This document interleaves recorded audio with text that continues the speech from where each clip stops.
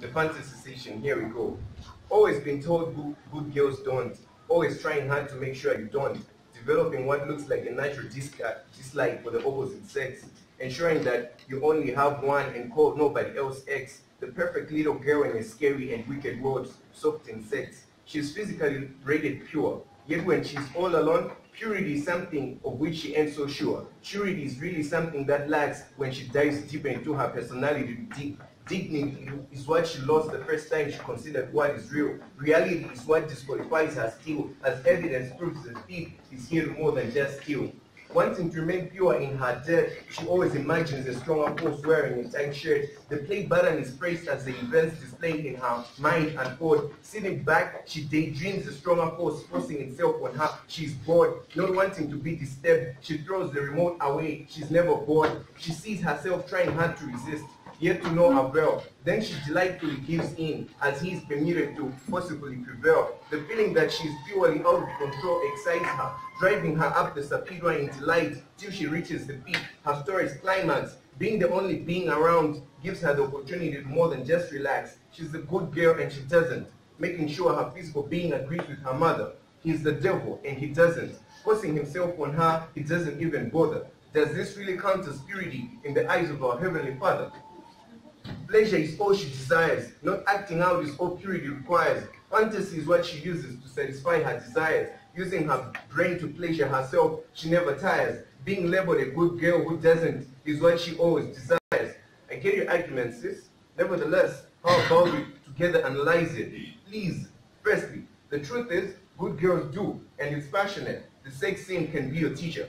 They, however, do only after exchanging the marriage vows before the preacher. The Holy Scriptures have the best explanation. They can be your best teacher. Secondly, you have to face the fact that despite being saved, your mind is still defiled. Conforming to the pattern of this world is therefore what your untransformed you longs for. Nevertheless, because you want to prove to everyone you've been to the Holy One reconciled, you try hard to attach yourself to neither a friend nor a stranger.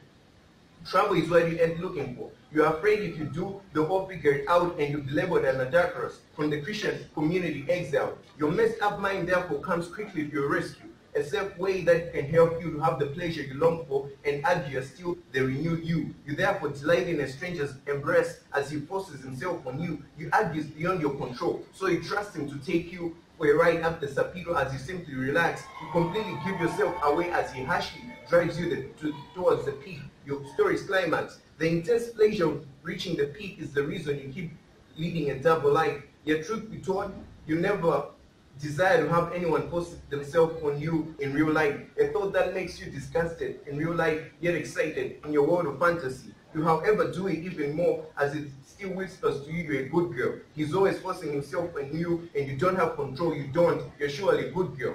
Truth be told, if good girls don't be the standard, then you're far from being good. So sorry for sounding so harsh. He who looks at a woman to lust after her has already committed adultery with her in his heart. Likewise, she who looks at a man to lust after him has already committed adultery with him in her heart. I agree. Physically, you're a good girl. You don't. But spiritually, Christ says you do in your heart, and so you're not. I didn't write this to condemn you. There ain't no condemnation to those that are in Christ. I wrote this to tell you the truth behind your fantasy. Thinking about these things is what Paul and Timothy to the Philippians had to say. Whatever is pure, holy, and true, the footers on every page of this doc will qualify. Tell me if your fantasy agrees to any one of these suggestions. Confront the reality. I didn't write this to make you feel bad and hate yourself for life. This ain't my intention. Let not your perfectionism hinder you from continuously striving towards perfection. Refuse to stay on the ground each time you fall. Rise up and battle. I suggest you trust Shannon. This is every young woman's battle. Reading her book will surely prepare you for the battle. Learn to guard your heart and mind too, besides your physical body. Staying away from those steamy romantic novels and movies will keep you strong. Allow God's word to transform you as it continuously renews your mind year long. I know it will take time. Whoever said Rome was built in a day? But if you're patiently consistent, God will make a way. He knows He made you a sexual being. He therefore made marriage to be the place you enjoy that part of your being. But right now, you got to learn to control yourself. From youthful lust, start fleeing. The Holy Spirit is with you. Let Him guide you as you discover the mystery hidden in Christ's death revealed. Then you escape the fantasization and you realize you've been really relieved.